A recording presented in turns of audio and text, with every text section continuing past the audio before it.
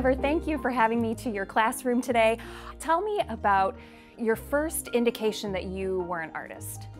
Well, I always knew I wanted to be a teacher, and in high school I had a really supportive teacher in the art room, and she supported me, and I started to see some successes, and that's really what spurred me to pursue it. Where did you first start seeing success? Because I'm looking through your work and I'm like, oh my God, you're really good at like everything. Your photography is incredible. Thank you. But I mean, also your ceramics, all of it. So what was kind of your first win that made you think, yeah, I'm gonna pursue this? Well, I have to give some credit to my parents. When I was little, they let me draw all over my walls. So I was a muralist to begin, I guess. Oh, I hope my daughter's not watching this. Who are we kidding? She's not. Well, it was an old room up in the attic, so they were like, okay, yeah, do what you want. It keeps you busy and out of trouble. So. Yeah. And then in high school, I had some success with the Scholastics art competition in town, and seeing that success, getting your work displayed downtown, and getting an award for it was really rewarding, and I would give a lot of credit to that. So you knew that you wanted to be a teacher, and that then you wanted to pursue art. Yeah. So how did the world open up when you went to college, and I imagine started dabbling in different media that you maybe hadn't before? I had some really great professors, some that I still keep in contact today. Jacinda Russell, Ted Neal, Vance Bell.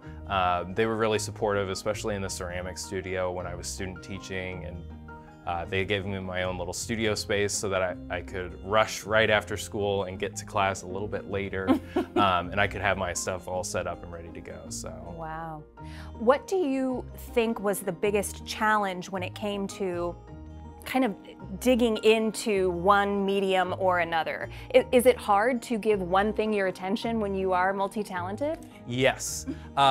It's also, as being a teacher, it's really hard to just set aside time to be creative myself. So a lot of it ends up being, demonstrating things for kids, and then it's okay, yeah, I guess I should be doing something with this right now, so that gets developed. Right now I'm really into drawing and traveling and having fun with that. I was just gonna say, okay, so I was gonna ask what inspires you, but anybody has to look at your work for a split second and they know that it has to be travel and nature. What is it about the world that you so love to capture? I love backpacking. I love just being immersed in a place without the world, with all of technology and the cities, and just being able to walk and just be in one spot, and those encounters with wildlife, or turning the corner and seeing some huge waterfall that just capture your attention is really special. So when you go backpacking, do you always have a camera, or do you go prepared to draw? What are you hoping to do art-wise when you're backpacking? I always bring my camera. I try and bring my sketchbook, but more often than not, I'm either too tired from backpacking or just don't have time. I've got to get over this mountain pass, so I can't really sit down and draw this. So it's hard to set aside time to do that, but definitely a camera. Looking for references for drawings later, whether it's a fox that just sat down right next to me and wanting to draw about that experience, or crossing paths with a moose. So taking pictures and saving them for later to draw. So cool. Okay, so you had your successes in high school. Tell me how you have evolved as an artist since that time when it was like, okay, this is a win, and you feel good about it, and you feel like, I'm gonna make this my career. How do you evolve from that point as an artist? So working on my own stuff kind of started off as, demonstrations in class, and then IPFW hosted an art educators exhibition, and I submitted a drawing. It was one that I had done in college, but it got first place. And I was like, okay, maybe, I'm not just a teacher, maybe I can go out and do that as well. And so getting to have artwork displayed downtown, other venues, having a solo show was really great, and shows that I can do it as well. And modeling that really is great for the kids too, that anyone can do it. So how do you find the time? I mean, just logistically, you're like, I don't. Yeah, because it is so important, not just to model it, but also to continue to grow yourself as an artist. So is it like a weekend thing? A lot of times it's, okay, I've got like 5 minutes right here. I'm just gonna pick up this marker and just start working a little bit. And then, you know, that starts to, oh yeah, I was really liking how this was going. So I'm just gonna keep doing that. And then I end up late for dinner and my wife's a little upset. Yeah. So getting sidetracked is usually how it ends up. Yeah. I end up getting work done. That's fair. You mentioned that you're really into drawing right now, but you do so many other things. What is your favorite area to teach?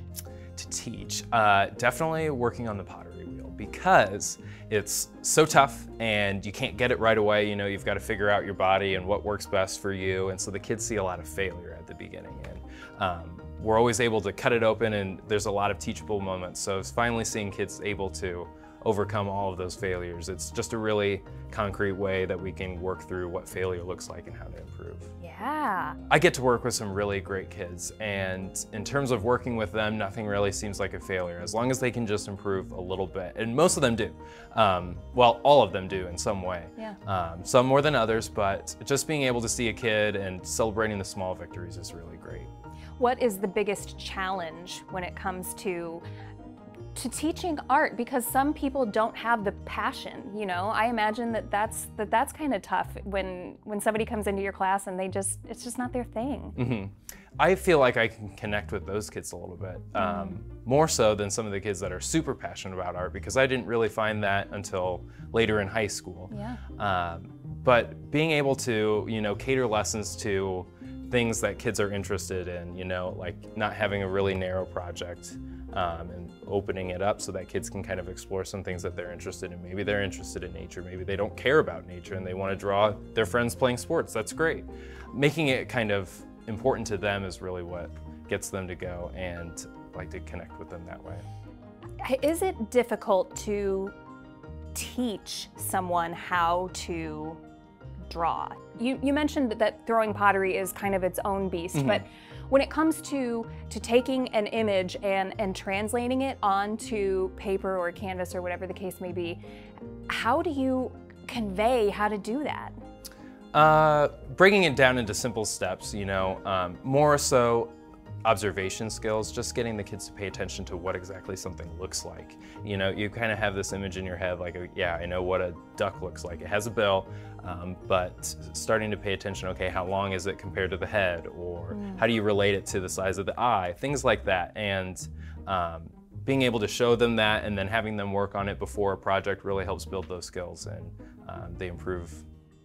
What do you hope your students walk away with when they leave your class? Just that it's okay to be creative, and anyone can do it too.